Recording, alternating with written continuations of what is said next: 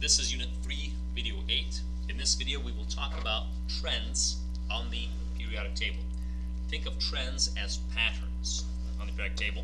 The periodic table is arranged in a way to show you patterns among the elements. The first pattern we'll look at is ionic character. If you remember, an ion is a charged atom, an atom that loses or gains electrons, and you can be positively charged or you can be negatively charged. Now it turns out that metals will usually become positively charged. We call these cations, whereas nonmetals will become negatively charged. We call these anions. Now hydrogen can actually do both, but most of the time it'll be a +1 ion. And this is why hydrogen is oftentimes placed above group 1. So here's hydrogen, and this is the rest of group 1. All the rest of these form a +1 charge, and hydrogen, being in group 1, or forming a +1 charge, also fits with the alkali metals, and that's why he is oftentimes placed along the alkali metals.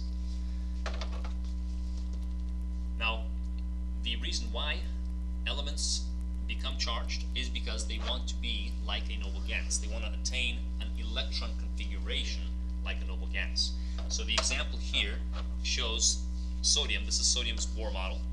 Now sodium will actually lose 1 electron. If you count, sodium has a total of 11 electrons. It's element number 11 on the periodic table. So it will lose 1 electron, this 1 electron, to become like neon. If you take a look, neon actually has 10 electrons. So sodium will lose an electron to become like neon.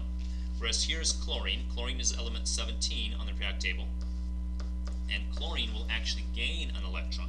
Here's its gaining electron to become like the element argon. Argon is element number 18 on the periodic table. So you'll see that these elements will react to be like the closest noble gas. When this happens, sodium becomes a positive charge. It becomes a cation. Chlorine becomes a negative charge, an anion. And its new Bohr models are actually complete. You'll see that they don't have any extra electrons. And that's because they have become like a noble gas. Now, let's do the same thing for the 3 other elements. Let's take a look at lithium and ask what its ion would look like, oxygen's ion and aluminum's ion. Now for this, we'll need a periodic table. So grab your periodic table and we'll actually see what these 3 will become like from the periodic table. Let's take a look at lithium first. So find lithium on the periodic table, that's element number 3. And since each element wants to be like the closest noble gas, ask yourself the question, which is the noble gas that's closest to lithium? Well, lithium is element number 3. And the closest noble gas is element number 2, helium. Now helium has 2 electrons, lithium has 3, so lithium will lose an electron. It'll go from 3 down to 2, it will lose an electron. When lithium loses an electron, lithium will become positively charged because electrons are negative, and when you remove a negative, you'll get yourself a positive. So the answer to the first question is lithium will have a +1 charge. If we take a look at oxygen, the second one, do the same exact analysis. Here's oxygen. Oxygen's closest noble gas is neon. If you take a look, oxygen has 8 electrons, neon has 10, so oxygen will actually gain 2. It'll go from 8 to 10, gain 2 electrons. And as it does this, electrons are negative, so oxygen will attain a negative 2 charge. This is the most common charge of oxygen, negative 2. Let's do aluminum, the last one. Aluminum is element 13. Ask yourself the same question, which is the closest noble gas? Now you may say argon, but argon is actually 5 steps away.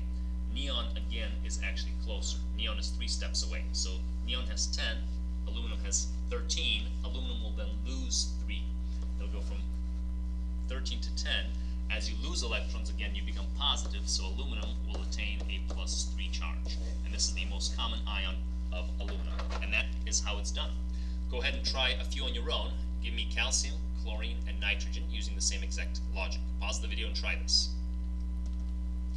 The next trend we'll see are valence electrons. Now, valence electrons are electrons involved in chemical reactions. So anytime atoms bond, so here you have one atom, here you have another atom.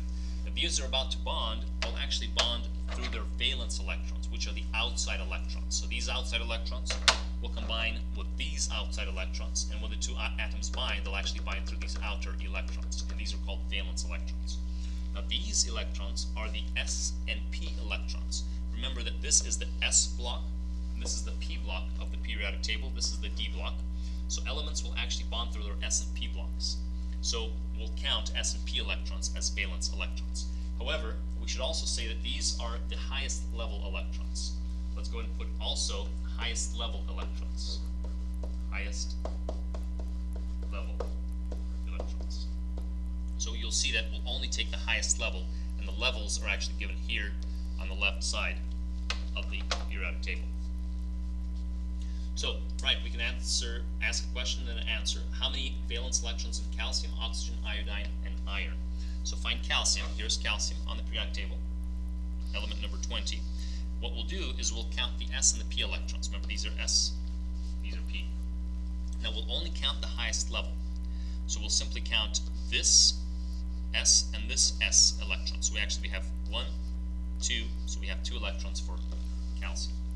If we do oxygen, oxygen is right here on the periodic table in the p block.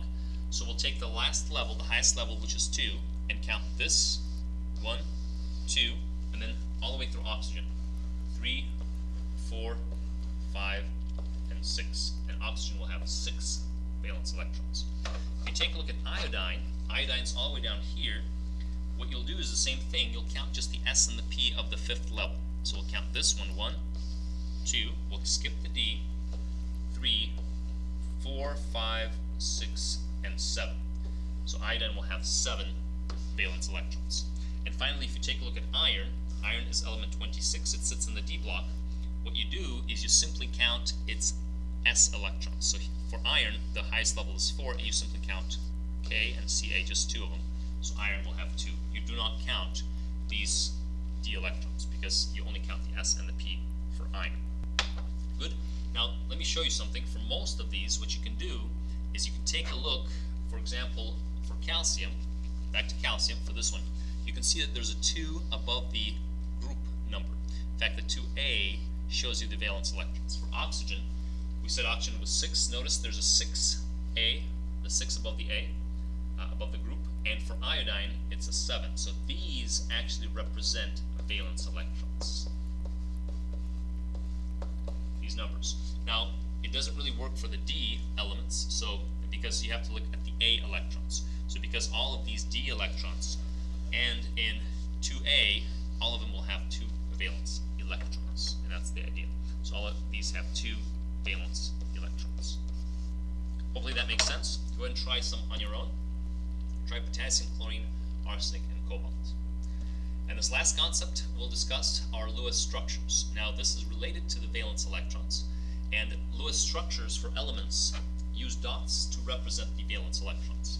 And you'll put the dots as far as possible from each other, and the total number of dots is actually 8.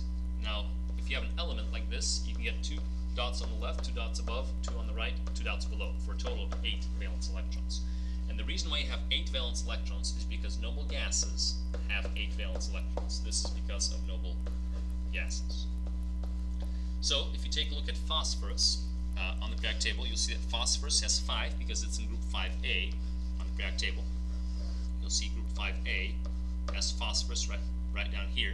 So it has 5 valence electrons. Notice 1, 2, 3, 4, 5.